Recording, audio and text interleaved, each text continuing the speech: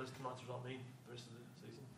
Pretty much that. We came in tonight knowing a win could probably secure finals, but we're playing a very good team. It's not the season for them at the moment, but I don't think there's anyone in the league that doesn't think that the quality they have, that on any given day, if they play well, that they can win games. So we certainly got punished tonight. A couple of errors which cost us in the end, but that's the way it goes. We have to dust ourselves off and prepare for our 2 home games, which are big matches now.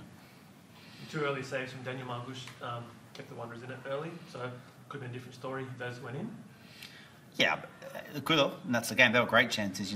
We fashioned 2 very good chances on the counter, but in truth, we weren't good enough in the first 20-25 minutes, and that's what's ultimately cost us the game. We were second best, despite the chances we created in the first half. We were very much second best in that first half.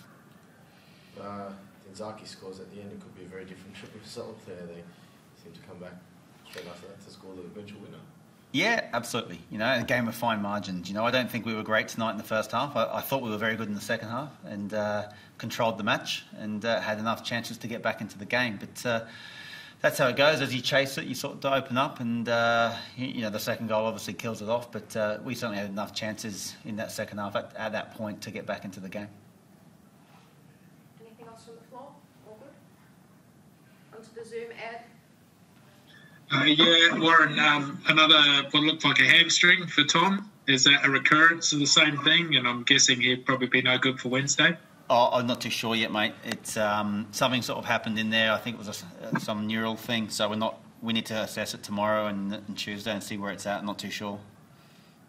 And Dylan, it was a ingrown toenail that fell out before the game. Is that what I heard? Yeah, unfortunately, he had to get it removed before the game today, and then the pain was too great for him to put a boot on. So it's really unfortunate for him and for us that he wasn't able to play. But that's the way it goes as well. So we had to adapt, and Alex came in, and it was a threat all night. I'm assuming Dill will be right for Wednesday night.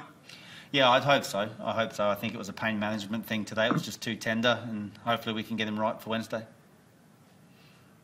And I guess just finally that game against Perth, it's really important for both clubs, isn't it? You're looking to secure that top 6, and they're right in the hunt too. So it's going to be a big game again.